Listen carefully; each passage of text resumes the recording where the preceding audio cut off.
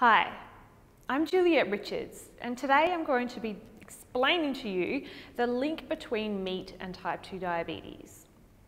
So a number of major long-term studies have shown that people who have the highest intake of meat products, so that is meat, fish, eggs and dairy, have the highest risk of type 2 diabetes, while those with the lowest intake of meat products, or those who don't eat meat products, have the lowest risk of type 2 diabetes. So there are a number of possible explanations for this, and this is what I will be going through now. So if we start on the left-hand side, so saturated fat. Saturated fat, which again comes from animal products, all your meat, fish, dairy and eggs.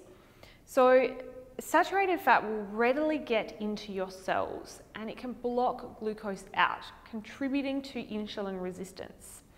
So people who have or eat to the highest levels of animal products have the highest levels of what we call intramyocellular lipids, which again is just a technical name for fat in your cells.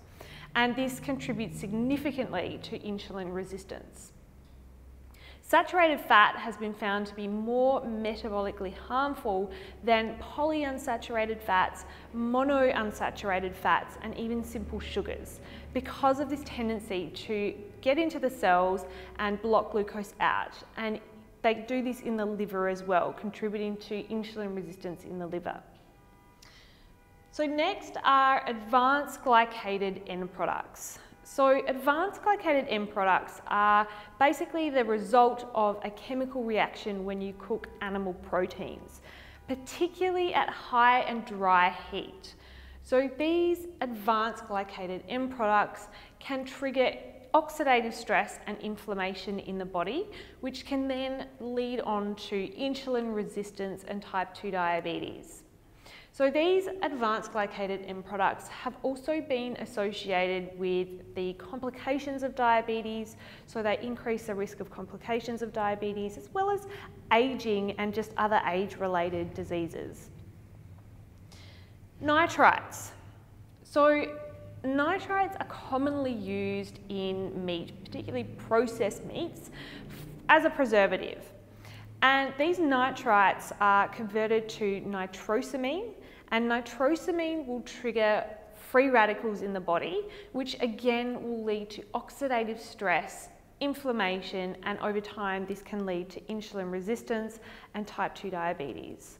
Now, I keep talking about inflammation and oxidative stress, and I encourage you to go and watch my other video so you get a bit more of an understanding about what I'm actually talking about. So the next one is heme iron.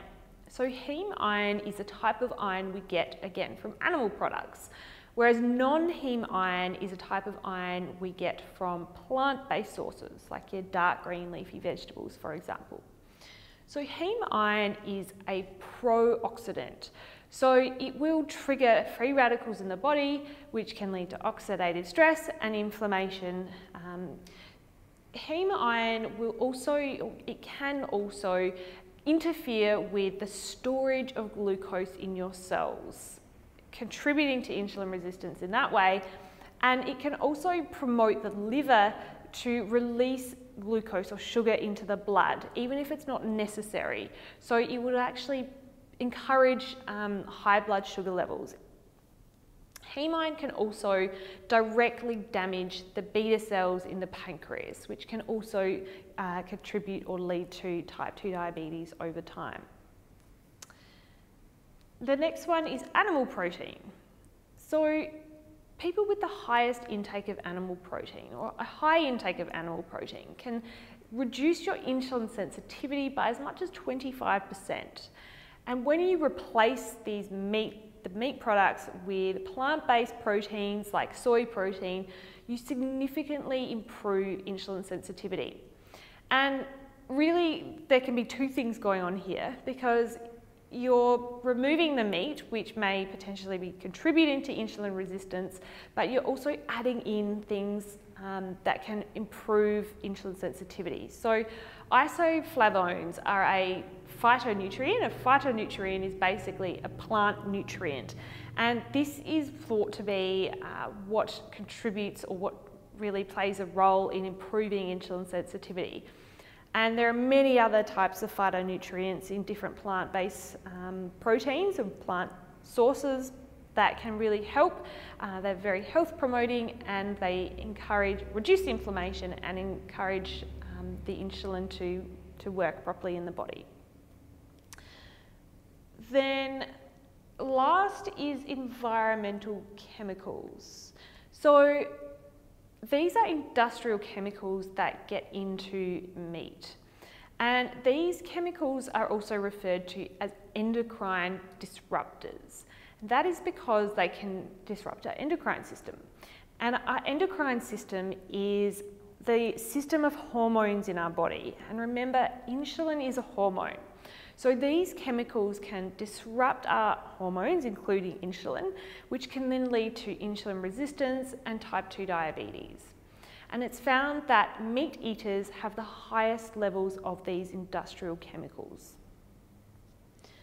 Now, another thing that doesn't necessarily increase the risk of type 2 diabetes, but it does increase the risk of cardiovascular disease, is a thing called TMAO, or trimethylene oxide.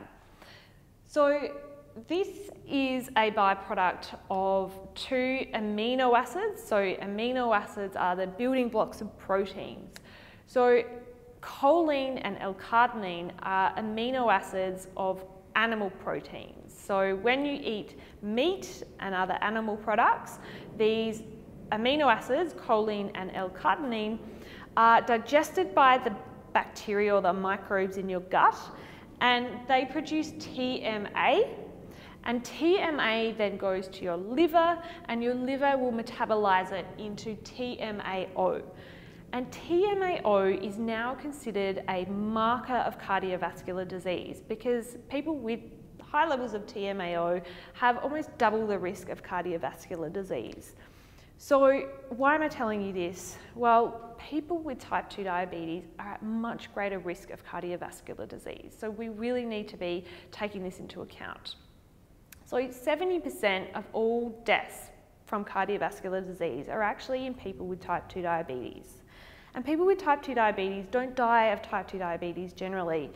About 70% again will actually die from cardiovascular disease. So this is something we want to really make sure that we are keeping on top of and preventing from happening.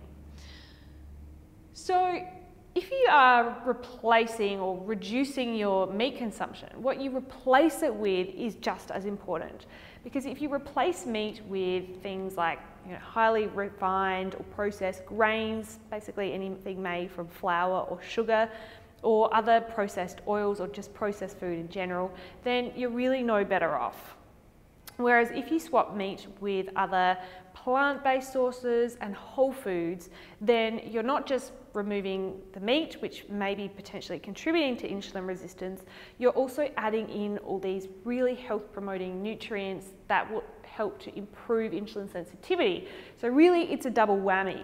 You get both effects that lead to a beneficial effect. So, maybe this means for you just starting with a meat-free Monday. So instead of having meat on Mondays, instead you swap it out with plant-based proteins like soy or tofu or other legumes. I hope you have found this useful.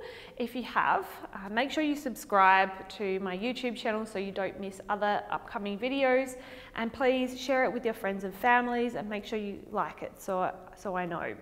If there's anything else you would like me to discuss, then make sure you put that in the comment section as well.